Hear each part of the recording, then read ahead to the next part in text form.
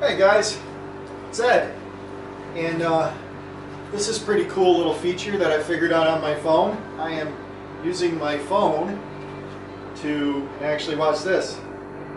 You want to zoom up on me? I wish I had a gimbal so I could actually crank it up so you could actually see my face, but still pretty neat feature. Let's move up just a little bit. Notice I'm standing over here. Come on. Oh, you get a little delay. My wireless connection probably isn't the best over here, but as you guys can see, it works. Says I'm recording right on my phone, and we can stop things and make things go and do all that kind of stuff. Man, it'd be awesome if we had some way we could remotely operate it so it would swing. That would be sweet. Then we'd have no need for cameramen, right? So, pretty awesome. Hey guys, it's Ed again. Well, as you can see, I've been practicing. This is what I've come up with for the cover. Not too bad. Looks like it's got some rust on it. I thought it looks pretty good. I wish it was a little darker blue, but that's all I had. I mixed every color I had together to create this color. And of course, it is made out of this piece of plastic. So what I'm going to do is I'm going to show you what steps I did to make this ugly. So first step was sandpaper. This seems to be a piece of what is this? Pretty coarse. 80 grit. Kind of wore out, but you get the idea. So we'll take this 80 grit and we'll scuff the heck out of this thing. Make sure to get the edges good, because that's where it's going to wear the most. So you want to make sure you got enough paint on there. And here we want as many scratches as possible because, well, we're trying to make it ugly. So you get the idea. Okay guys, I have thoroughly went around it. Nice and shiny, nice and dull. The next step we want to do is we want to bring over my scrap plywood here. Set this someplace to dry.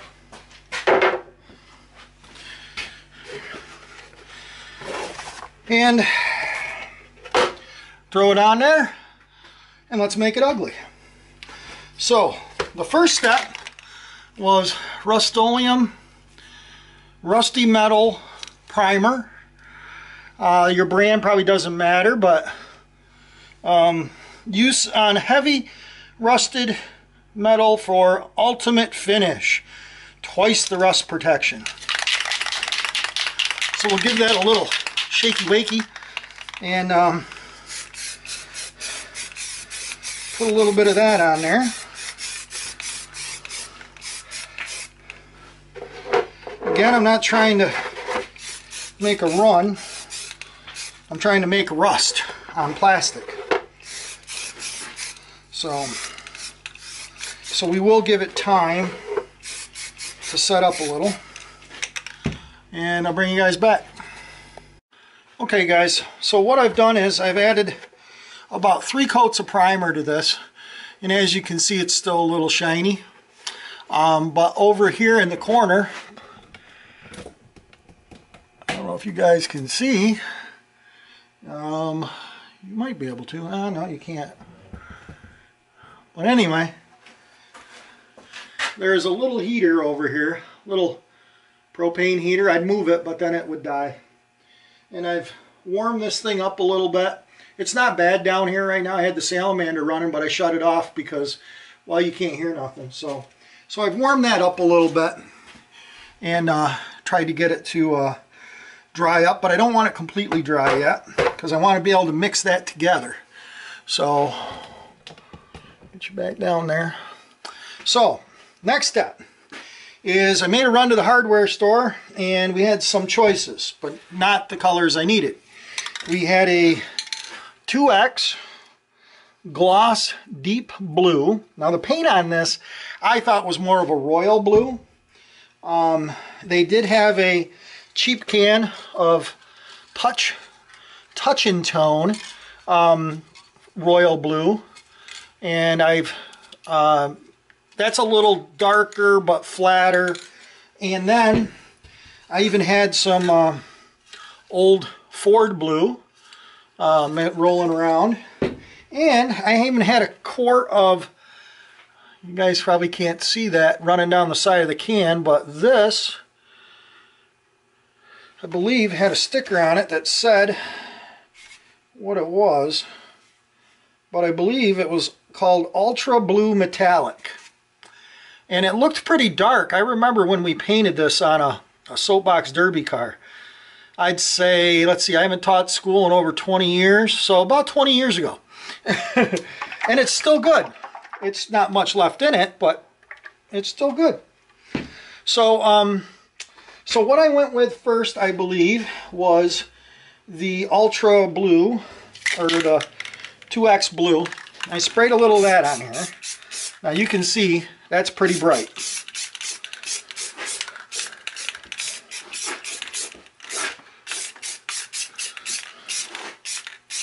So, and I'm not really trying to get a lot of coverage because you'll see what I do here in a minute. But I need some tone on there. Then I noticed that that looked way too blue. So then I went to the cheap stuff, tried some of that, and I just kind of misted that over the whole surface just to kind of tone that blue down a little bit because it was pretty blue.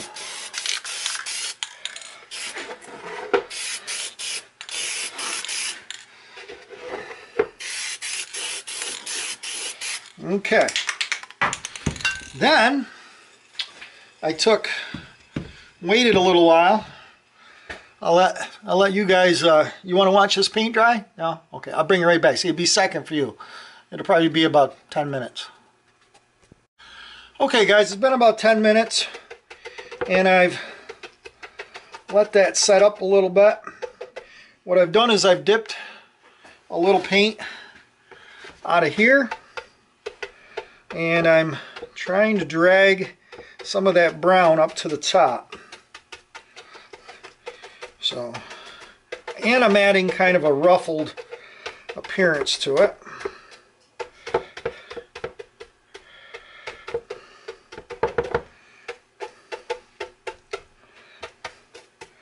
So, it's not looking too bad.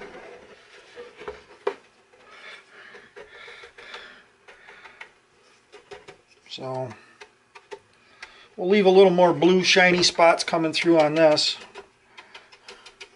just because that's where the paint didn't peel off or rust out.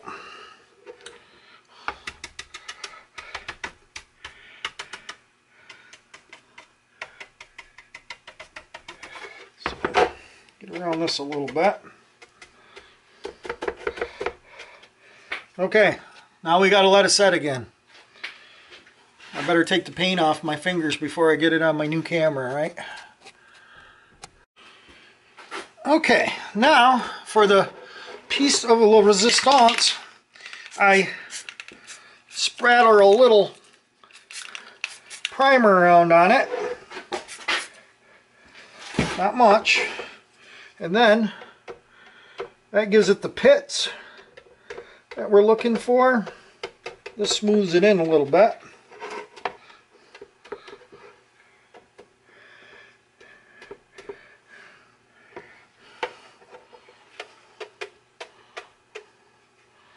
Now it gets kind of artistic. Maybe autistic. And then all we're doing, I want to add a little more brown up here. like that. Whoa, crap. That's okay. See, you can't mess up with this if you put your hand in it. That only adds more character. You can put a couple scratches in it if you want. Drag the side of the brush through it. Pull up that primer from down below. That adds character. Like it's been laid down a couple times. That's always good.